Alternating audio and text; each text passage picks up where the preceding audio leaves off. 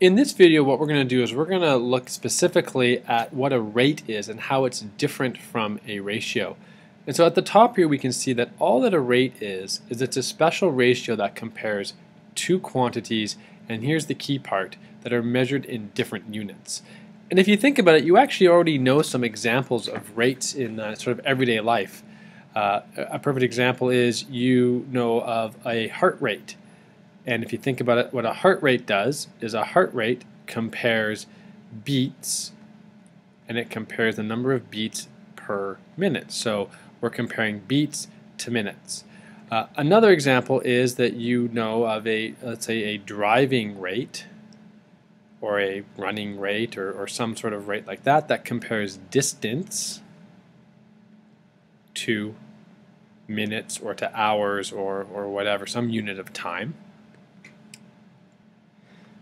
And you also know of exchange rates, and exchange rates just compare the currency in from one country, let's say US dollars, and compares it to another country, let's say Singapore dollars.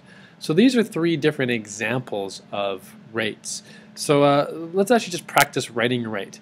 So let's say I'll say Mr. Ray rides 12 kilometers to school in 30 minutes. So just based on this information, we can actually write a rate. And so the rate that we will write this time is I'm going to write a rate that compares kilometers to minutes. And so my rate is going to be 12 kilometers compared to 30 minutes. 12 kilometers to 30 minutes. Now if you think about that, actually that's not really the most useful of rates for us because usually we don't think of speed in terms of 30-minute increments. Usually we think of speed in terms of hours. So based on this, I'm actually going to write an equivalent rate, and in this time I'm going to change that 30 minutes into 1 hour, or if you remember, 1 hour is 60 minutes. And so to do that, it's kind of like solving a basic proportion, but to do that I need to upscale, in this case, both my time and my distance.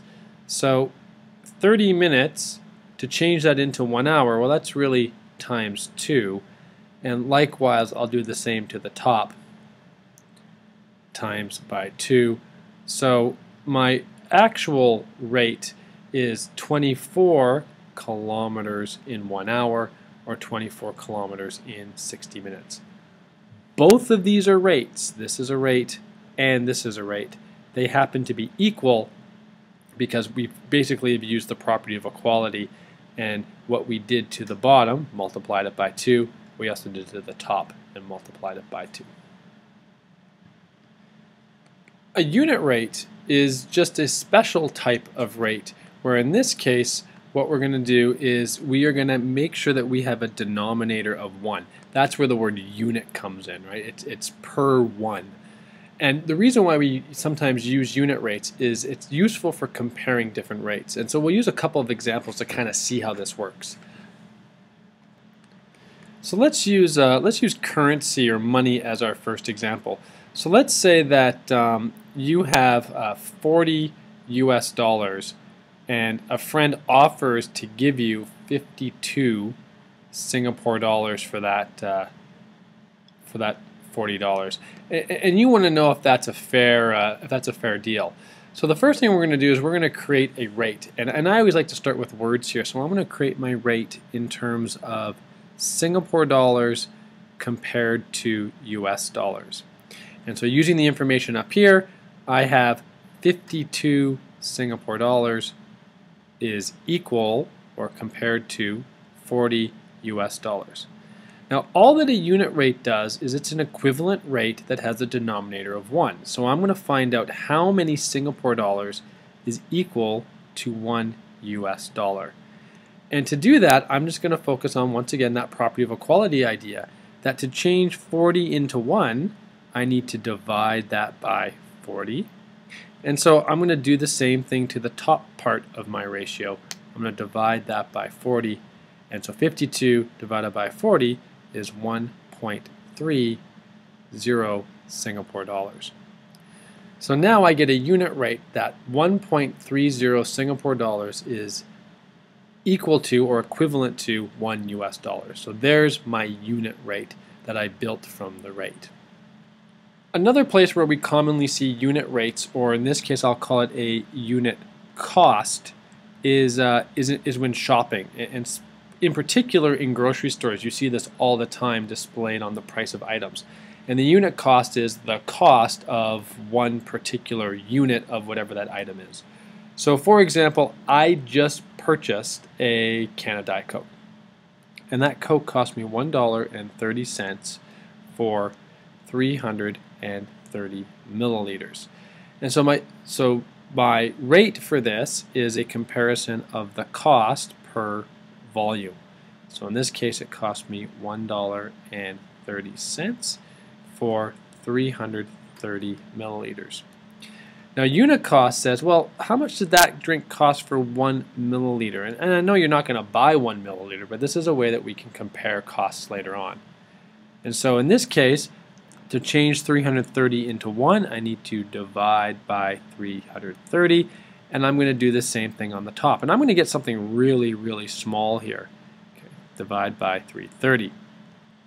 And when I do that, I actually get a really small number. I get 0.0039, and that 39 is repeating.